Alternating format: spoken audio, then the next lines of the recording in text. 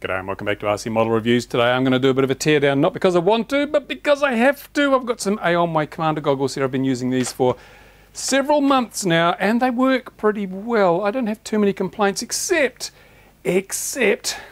sometimes they don't work. There has been an increasing tendency for this thing just to go beep and go black. That's not good. Hasn't happened while I've been flying yet, but sometimes just as I'm getting ready to fly, it goes beep and goes black. There's nothing in the goggles, and no amount of fiddling with the cable seems to do anything. So it's not a fractured cable, it's not a faulty wire from the balance board as far as I can tell.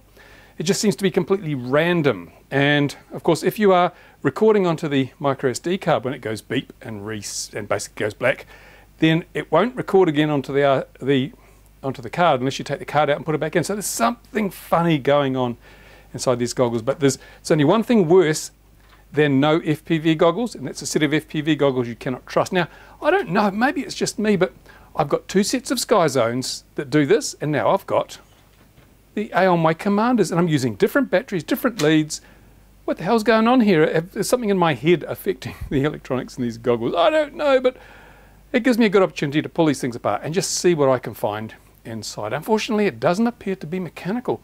No amount of banging, tapping, or heating and cooling seems to change the thing. It's completely random. So it could be a bad solder joint on the board, but that would usually be kind of temperature sensitive, or it could just be a faulty piece of silicon. I don't know. And it pisses me off because I can't trust these, so I can't use them if I can't trust them. I don't want to be, you know, low and long way away and have my video go out on a mini quad because it's a long walk and I don't need all that exercise. I have enough exercise in my life. So without further ado, let's rip these things apart. While I've got this off here, I'm going to show you one of the things I don't like about the Commanders. Look at this lens. Look, it's kind of the IPD. There must be a cable or something in there snagging because it keeps jumping back, and I've had no end of trouble with the IPDs on this thing. This one's fine. This one just keeps bouncing back. Quality control? We'll find out when we get inside. And here's a look at that rinky-dink little fan. I took that off because I thought there may be a screw through there. There doesn't appear to be. Now comes the fiddly bit of actually prizing these things apart without breaking anything. Drum roll please, drum roll please, here we go. Let's get the straps out of the way and the little pins, because it's just going to be a pain in the backside. And here we go, here is the insides of the Aomway Commanders. Let's take a closer look because I haven't been in here before. Okay, here's the main board and here's the power supply. Look at this bodgy wire. What's going on there? Someone made a bit of a botch up in the old design department. They had to add a conductor there later on. That diode looks a bit how you going too. Never mind. Let's move across. Now, this flat flex cable, yeah, that's all right. I thought it was actually on crooked, but no, that's okay. Let's move across to the other side here, and we have, this is the board that does our HDMI interface.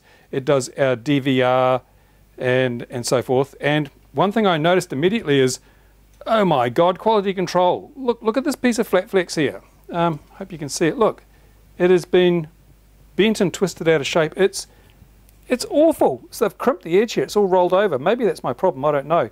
It shouldn't be because, well, maybe it is. Maybe it's loading down the rail or something if it's got a short on it. But that's awful. The flat flex is actually bent back on itself. Terrible piece of construction.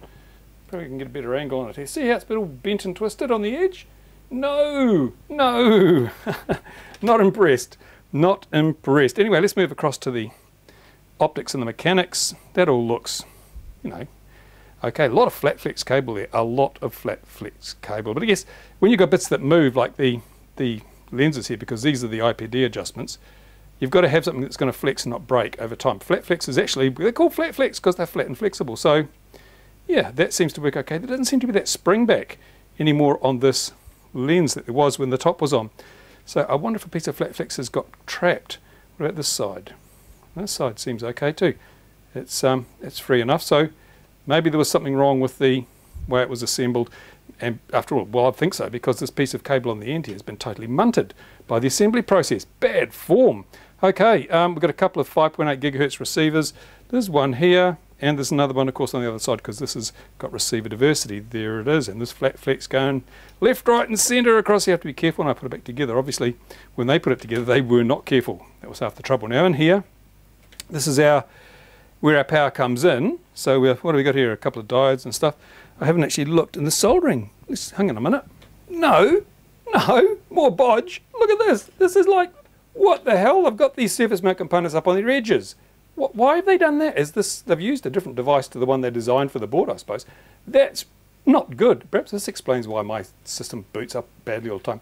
And this soldering here is a bit how you go. And look, that's a bit shocking. Yeah, I wonder. I don't think this was a prototype. I think this was a production model. In fact, no. Actually, this was when they said these were coming. They said there's been a delay because they're doing a new version. So this is actually an updated version, not the very original version. So there's really no excuse for this kind of thing going on in here. I'm not impressed at all because, okay, the Aomways are cheaper than Fat Sharks, but these are still an expensive piece of kit. I mean, video goggles are really an expensive piece of kit. So I'm disappointed in the attention to detail in here, and it probably explains why mine have gone all bloody intermittent on me, because there's just so many things they've done wrong here. There's bodges, there's cables have been trapped, there's probably cables trapped for the IPDs, which is why it was springing back. Yeah, not overly happy at this stage. And of course in here is all the analog to digital conversion. This is where your signal comes from your board here and it gets turned into digital signals to drive the LCD screens in here. So there's a little bit of power circuitry in here and so forth, and basically just one large chip does all the hard work. So it says 2016, and how long have I had these? I certainly haven't had them since 2016, but okay, I'm going to take a closer look around, see if I can find anything obviously wrong. I'll do some poking, but I won't have the camera because it's in the way, so I'll come back to you in a moment. Right, now I've had a good look over the goggles themselves, couldn't find anything. I ran it with an external power source, no problems at all, which kind of led me back to this whole battery thing, because I thought, I'm sure I've tried these goggles with a different lead and they did the same thing, but I wasn't 100% sure, and I'm really old, I forget whole lots of stuff. I forget more than I've ever known. So I thought, well, I'll just give this cable a bit of a torture test and just make sure. So I've got my meter on here. In fact, I'll turn the leads around so that it reads the right voltage, not a negative voltage. And I'll put my meter on the barrel connector here, 12.3 volts, that's nice. And you watch what happens to the meter when it's not going to do it now. What's the bit it won't do it now? Hang on, here we go, let's move this around. Ah, did you see that? Hang on, there we go. Look, 0.2 volts. The lead is faulty. Oh man. And I'm wondering, actually, I know I've got this other SkyZones do this. I'm going to check the leads on those as well. Maybe I've got a whole lot of leads that just are not reliable. And this one is not reliable. What tends to happen with these things is because they are subject to a lot of movement, the wires inside break. But then, under normal circumstances, they still touch together. However, when it gets a bit hot and the plastic expands, then they get intermittent. Or if you put just a little bit of a side load on, they'll get intermittent. And I don't know.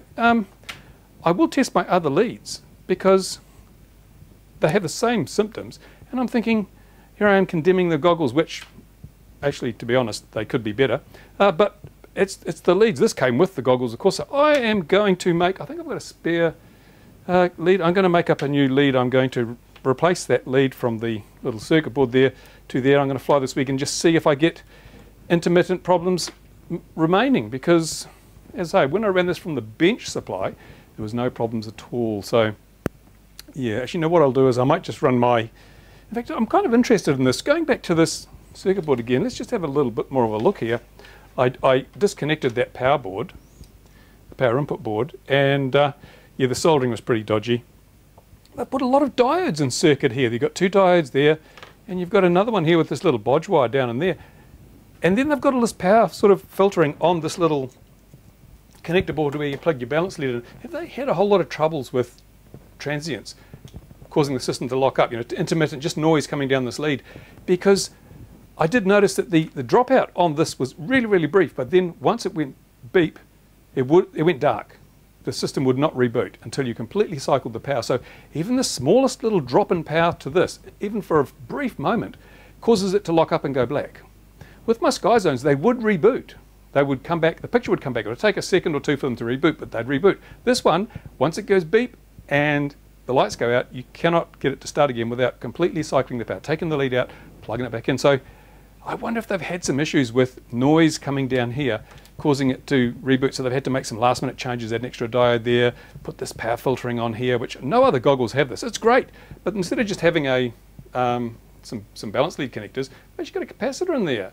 And there's a resistor as well. I think there's something on the board. Maybe that's a surface mount inductor, I'm not too sure, I'll have a closer look later, but it's almost as if they found they had a problem and they had to do some bodges to make it better. So, never mind. Well, I'll put this back together, taking care that the cables don't snag, so my IPDs will work properly, hopefully, and this other cable, this flat flex up here that's just already been bodged during assembly, isn't going to get any worse. And then I will do some flying over the weekend with a different lead, one I know to be good because it's brand new out of the box, and I will test it rigorously, and I'll let you know next week what I find. But in the meantime, yeah, the SkyZones, the Aomways, they do work nicely when they're working, but I'm a little less confident in them now than I was before I pulled them apart. However, time will tell, and I will keep an eye on them and let you know if I have any issues. And what's his name? Justin Bardwell said he's sending me the EA Sheen video glasses, so I'll be keen to look at those. And I do have something else that arrived. Hang on a moment. Hope I don't drift out of wireless mic range. Oh, I've lost it. Just a moment. I'm leaving the building. Please just amuse yourselves while I go and get a package that arrived today. And it is here it comes, by DHL, no less.